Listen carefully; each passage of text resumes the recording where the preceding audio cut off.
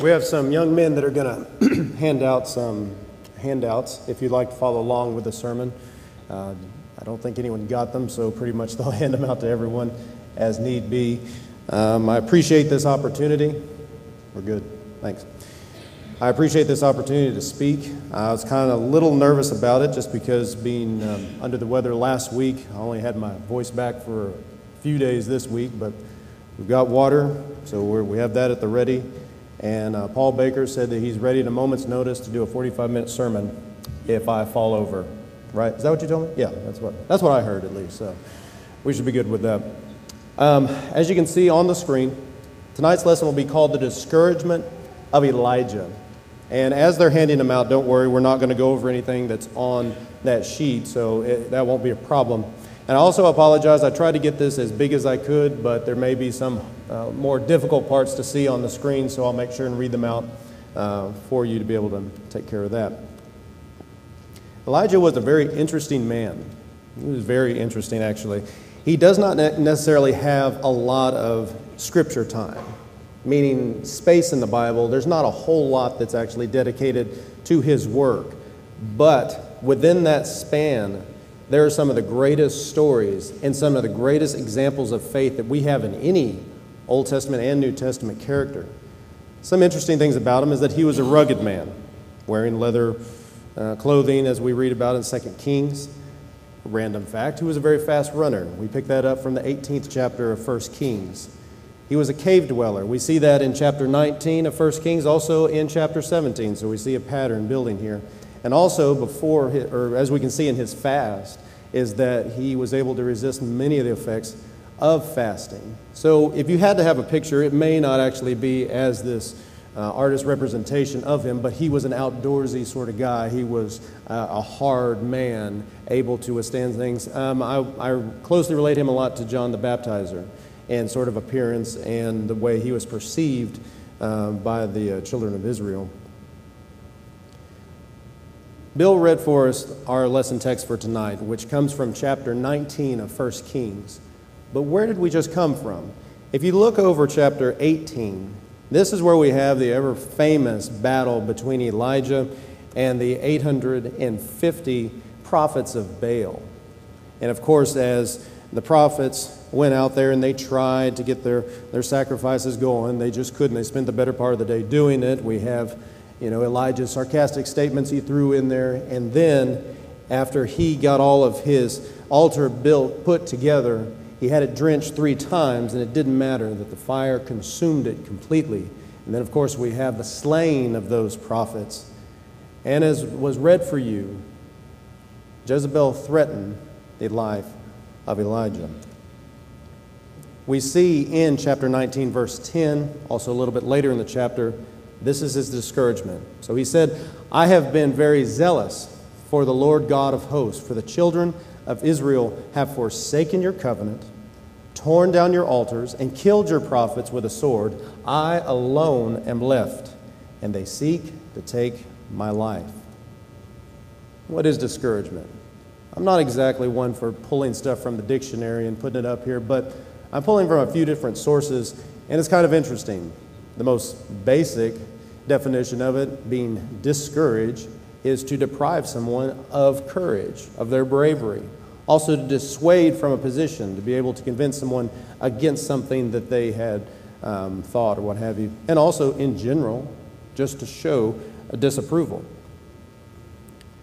I'm not going to get into a clinical study at all on depression, but we can see discouragement as it develops into what we would call as depression, okay? And most counselors and what have you will say that depression is marked by a threefold characteristic: a feeling of worthlessness, a feeling of helplessness, and a feeling of hopelessness. Now let's look at Elijah real quick. In his complaint that we read in verse 10, it says that Israel had forsaken the law and thrown down the altars. What would that mean to us? It would mean if everyone you were around, everyone that was before you within the church decided we're not following God's law anymore. And also, we're not going to worship this way anymore. And even beyond that, going after those who spoke the truth. And now also he has realized that they are seeking to kill him as well. Let's put depression in the idea of Elijah here, the feeling of worthlessness. We see in verse 4, I am no better than my fathers who did not accomplish what they were supposed to. A feeling of helplessness. I am alone. And hopelessness, they seek to take my life. There is no hope for me. I am going to be killed. But what we're going to look at tonight is God's solution for discouragement. And there's 3 areas I believe that we can see God shows in chapter 19 here how we can overcome discouragement. And they're in the physical, they are in the spiritual, and they're also in the social. So if you look at the big part of your worksheet there's 4 points. And we're going to break them down as follows. I can't help myself. I love alliteration. It helps me remember. I hope it helps you too. We're going to be looking at verses 5 through the first part of 8, the idea of the physical in provisions. And then there's 2 points that are spiritual. Verses 8b through 14 is the spiritual perspective.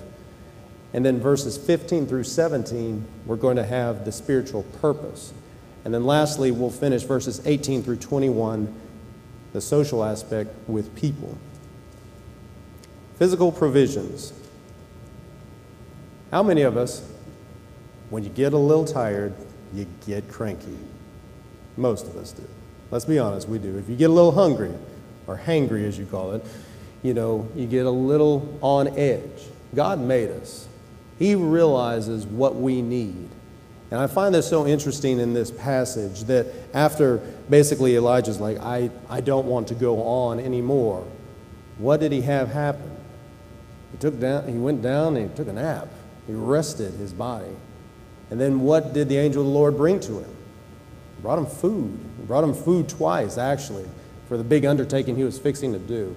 Now, by no means I'm going to get into a study of dietary needs, not at all. But I do want to bring out this verse. It's from 1 Corinthians 6, 19 through 20. Or do you not know that the body is the temple of the Holy Spirit who is in you, whom you have from God, and you are not your own? For you are bought at a price, therefore glorify God in your body and in your spirit, which are God's. Now, as that second statement says, I understand the spiritual perspective of this. The preceding verse says to flee fornication. This is talking about sins against the body. So I don't want to misconstrue this in any way, but I do bring out the point that if we take care of these bodies, we are practicing stewardship. We have been given this vessel which holds our soul temporarily. Now, would it be easier to take care of it, to do God's work, or not take care of it and do God's work? If you don't take care of it, well, I just can't get up in the morning to make it to services, or I just don't feel like helping here, or whatever the case may be. I don't want to spend a whole lot of points on this, but it bears witness in here. I think that it says that before Elijah could be instructed in the spiritual matters, his physical needs had to be taken care of. And we need to remember that as well. Let's get on to the spiritual side of things. Number 2 is the spiritual aspect of it is the perspective. Fasting and prayer.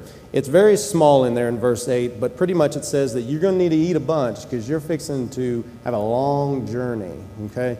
And I know prayer is not mentioned specifically in there, but I guarantee during 40 days journey that he was fixing to have, that prayer would have been involved in this. And this is a side note, and I just found this interesting, is that Mount Carmel, where the great episode that we talked about happened, well, when he found out that Jezebel was going to kill him, his distance from there to Beersheba, where he went in chapter 19, is about 100 miles. That's significant. And he actually went to the wilderness outside of Beersheba after leaving Jezreel, what have you. But then he was told that you are now going to go to Mount Horeb. Mount Horeb is also the name of Mount Sinai. Sometime take a look at your map. If you've never looked at it before and find Mount Sinai, it's in the middle of nowhere. And from where he was, that was a 200-mile journey on foot that he was going to make, having eaten only twice before he went out on there. Very impressive when you look at that. So just wanted to throw that in there. During this time, though, on his journey of fasting, we relate fasting and prayer together because this is a way that it focuses the mind on God. As much as the physical body pains and what have you, this is a way that we can focus our attention on God. There's 3 little points coming from the Sermon on the Mount I think that would be really good here and could have been used in Elijah's journey. The idea that in Matthew 5:44, what does Jesus say? He says, pray for your enemies. Don't you think he would have had quite a few after all that had happened to him? And of course, it's very easy for us to pray for our friends, for our family, for our loved ones. It is difficult to pray for those people. I mean, you want to talk about an actual enemy. Nobody has wanted to kill me yet. Rig, yes, someone wanted to, but nobody has wanted to kill me yet. And that is a true enemy, isn't it? And Elijah had to go through that. But it teaches us an important point with that. Prayer has to be made with a sincere heart, chapter 6. And also that our prayers will be answered in Matthew 7:7-8. But it may not always be answered the way we think that it will be answered. So we have to remember that as well. And that's where so much discouragement comes from, doesn't it? Discouragement really is where we think something's going to happen, or we think somebody's going to do something, or we're expecting a certain result.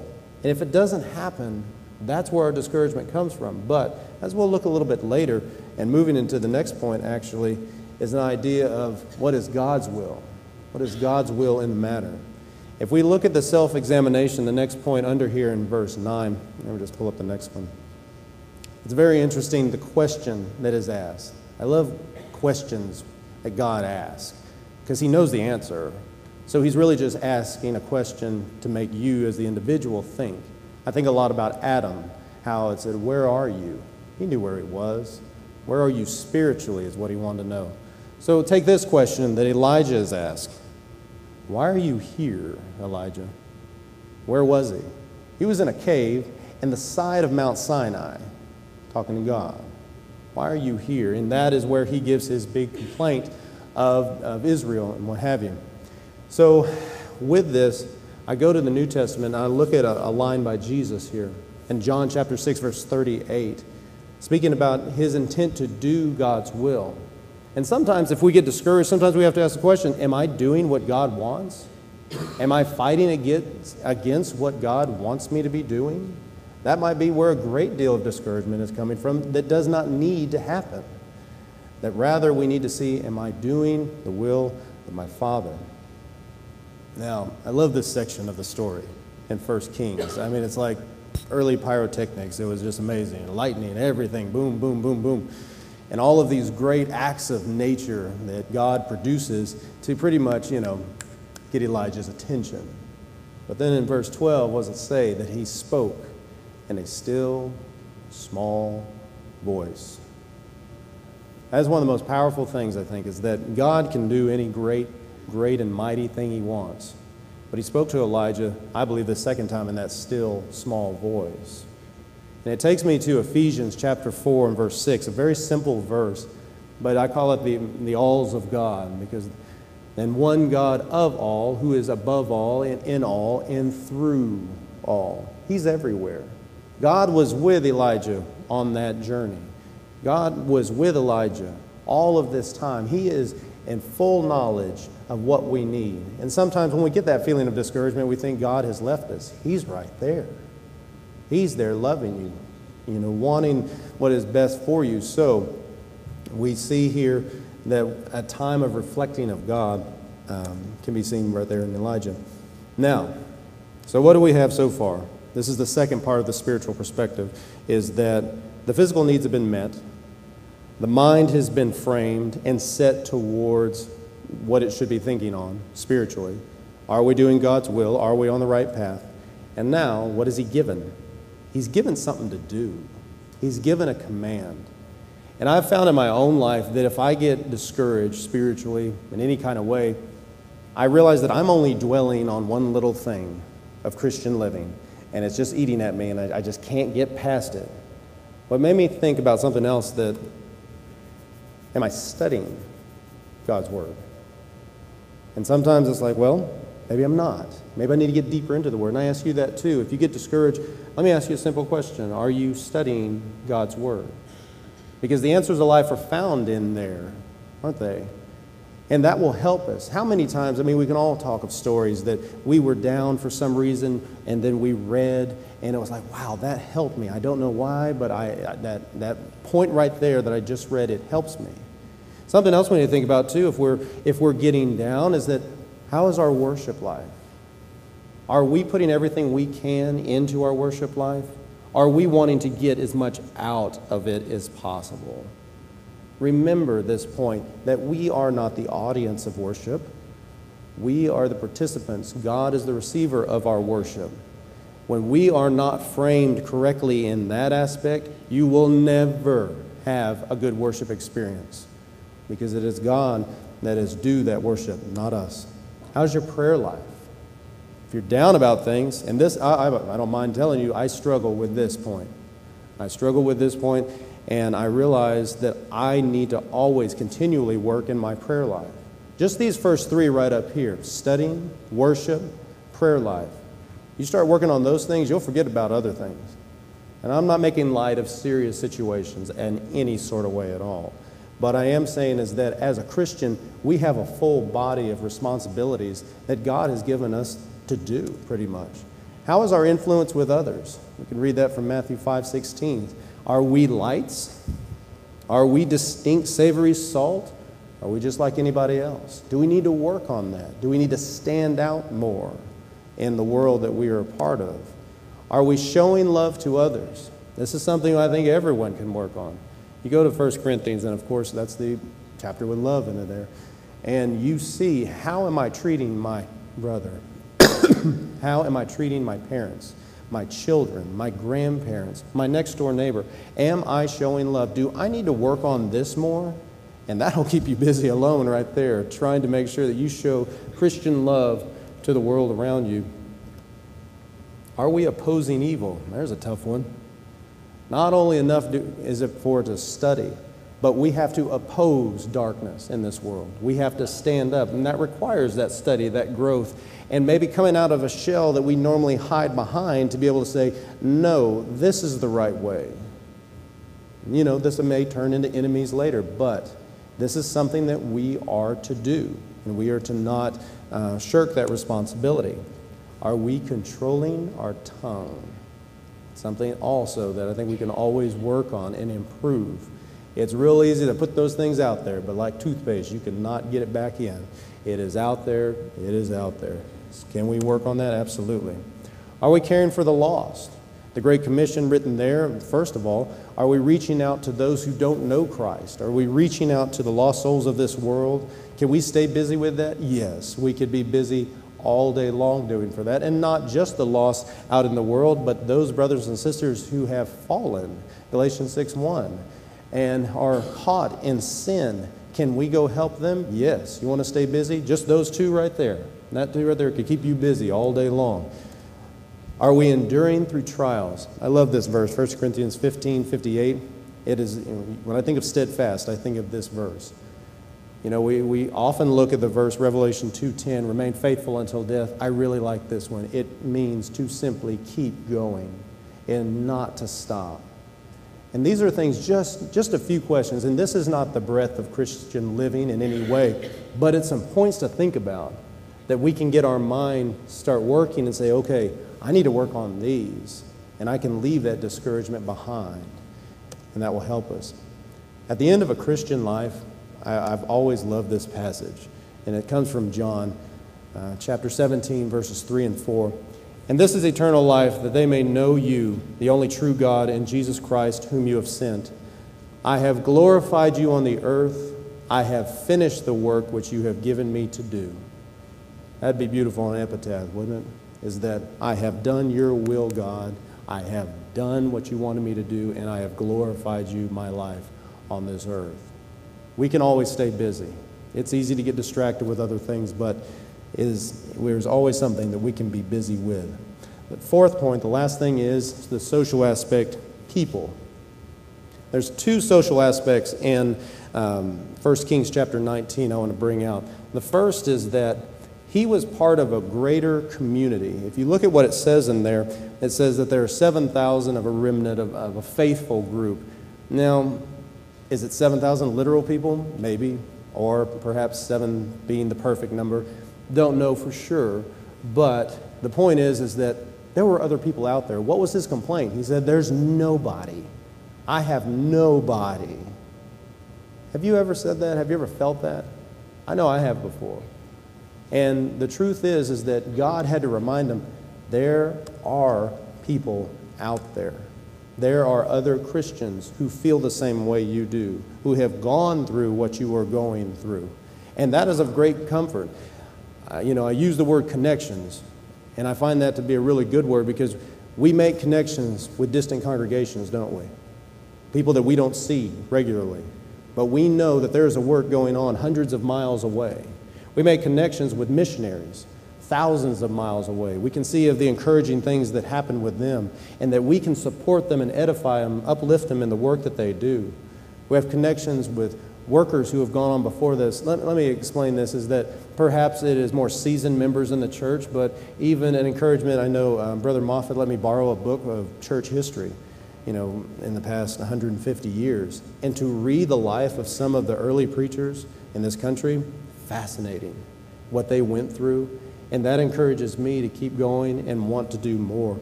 I find it very important. Through all of this, we share our experiences. We can help each other. Now also, part of the greater community is one, but also we have workers right here. Because what did Elijah need? He was told about the greater community, but he was given what? He was given a friend. He was given Elisha. He needed somebody there. And so connections are made in the local congregation and neighboring congregations as well. And I ask a question under this point that, am I a fellow worker? If you look at Ephesians chapter 4, verse 16, that's what it's talking about, is that we are fellow workers, jointly, fit together. And me as an individual, am I reaching out to my brothers and sisters? Am I wanting to help? Am I wanting to give of my time? I've realized very quickly that time is a precious commodity, and you only have so much of it. How will you spend it? Will you be remembered as someone who is always gone? Or will you be remembered as someone who's always present and always there when needed? So I go back to the dictionary definitions of discouragement, and I turn it on myself, and I turn it on towards you as well. Do you deprive others of courage?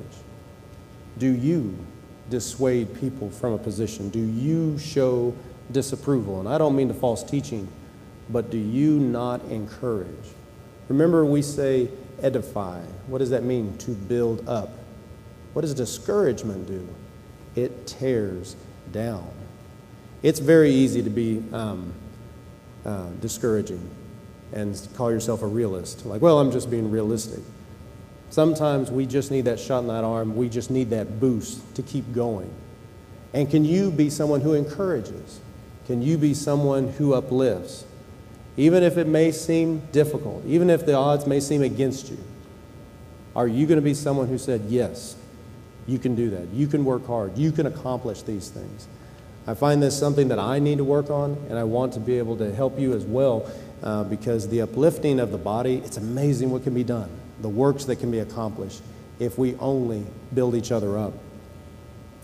I really like this verse. I didn't know where to put it, so I'm just going to conclude with it. Galatians 6:9. And let us not grow weary while doing good, for in due season we shall reap if we do not lose heart. It's almost put in there saying that you're going to grow weary. You're going to get down, but you push through. And also it says, for in due season there will be a time coming. As I mentioned with Revelation 2:10, I mentioned this verse as well. We cannot lose heart. And you know how you don't lose heart? You have a body of believers here that we can encourage each other and not discourage, but rather build up. So tonight's lesson, I do pray that it was helpful to you. I hope it makes you think about how we can interact as brothers and sisters in Christ. And we offer an invitation to those that, however your life may be, maybe you are discouraged now. Maybe you are feeling the pains of a heavy burden. We've all been there, and we want to pray for you. And not just pray for you, but see how can we help you. We mentioned Galatians 6:1, we bear one another's burdens. Don't do it alone. It can crush you if you let it. And we also extend the invitation to those people who are not in Christ. And if you are not in Christ tonight, then you are bearing a burden all by yourself that you cannot bear. And rather than do that, you can come to Christ tonight. You can hear, you've heard His word. Believe on Him as your Savior. Repent of your sins, confess Him as your Savior, and go down into the grave of baptism and come up in a newness of life. And I know one of the most precious things to see is the joy and the encouragement that is seen in a new Christian. I've had the pleasure to be able to see that as people come out of the water, and I've seen tears, I've seen smiles, and we need to always remember that excitement, that zeal that the new Christian has, that we can carry no matter how many years we've been in the faith. Whatever your needs may be, please come forward as we stand and as we sing.